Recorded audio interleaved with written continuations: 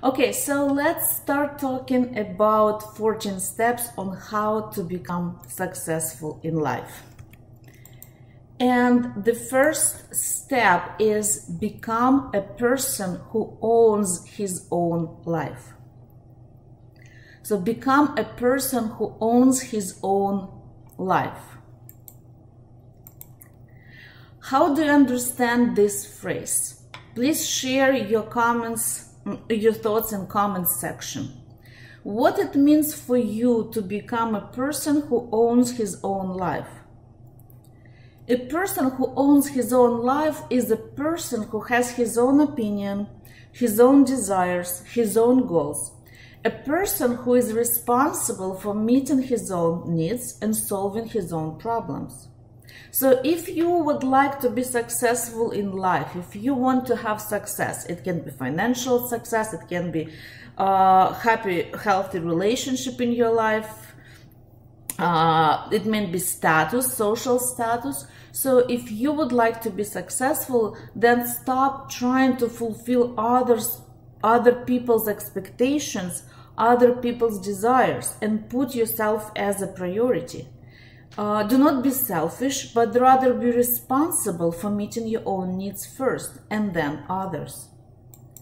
So step number 2 is do not enable yourself. Do not enable yourself. So before giving up or asking for help, ask yourself, think about what you can do to help yourself in the respective situation. If you need help, do not wait for it, just ask for it. And do not avoid conflicts. Instead, be open to discuss any problems that you have and look for the solution. So step number 2, do not enable yourself. Find the solution and be open to discuss any problems. Step number 3. Do not take other people's responsibilities. And step number 4, stop helping others when they are not asking for it. Let's talk a little bit about those steps. So step number 3 is do not take other people's responsibilities. You should learn and start saying things like, I'm sorry, but it is not my responsibility. Unfortunately, I cannot help you in this situation. Unfortunately, I am not the right person to help you in this situation. With all due respect, I have a different opinion on this situation. I'm sorry, but I don't agree with you. I cannot help you with this. So do not take other people's responsibility and be polite. Be able to say no with respect towards other people. Number 4 is stop helping others when they are not asking for it. The most important element in this step is when they are not asking for it. So when you want to help others, this is a hidden desire to control other person or to control the situation. This is also a hidden desire to avoid your own life, to avoid your own responsibility in life. And this is also a sign of a good boy, good girl syndrome. A desire to make other person happy, a desire to help other person, a desire to fulfill other people's expectations, a desire to be a nice person, desire to prove others that I am good, I am worthy. This is actually a childhood desire to earn mother's or father's love, to earn mother's or father's attention. And when we were children, for us it was our defensive mechanism. But right now we're not children, we are adults. And desire to be good, desire to help others often are not gonna bring us to success. Often we're gonna focus too much on other people's life and we will forget about our own life. So if you want to help others, this is great, but do not force it, just offer your help. And if people say no, it means no. For example, you can say something like this, sounds like you are having troubles, if you need my help, please let me know. If you need my help, I am here.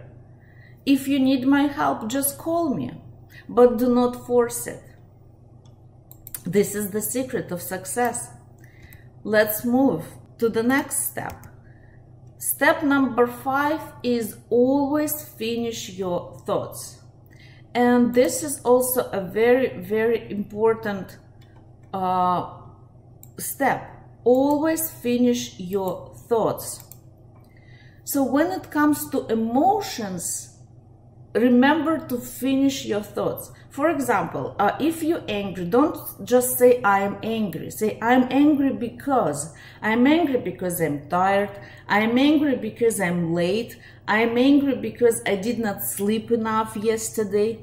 Or for example, I don't feel well because I had too much alcohol yesterday. Or I don't feel well because I have a headache.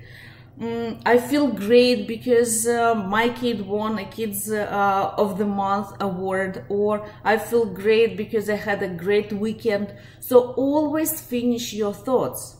This will help you to connect with your own feelings. This will help you to understand yourself better. And this will help you to understand other people better. Because once you will connect your emotions and your thoughts, you're gonna look at life from a different angle. You will be able to understand yourself, your own emotions, your own actions better, and other people. And then you can create healthy relationship, healthy boundaries in your life. Then you can have meaningful relationship in your life, because you will know why person did something, how he came to this decision. Once you're gonna connect with your own emotions and connect your thoughts, your brain with your heart basically, then it's gonna be easier for you. And of course, you don't have to explain yourself all the time. That's why I said always finish your thoughts, not your sentences. So thoughts, you are an adult. It's your decision if you want to share your thoughts with other people or not. These are your own thoughts, and only you can decide if you should speak them out loud or not. Let's move on to the next step. Step number 7. Learn from your own mistakes.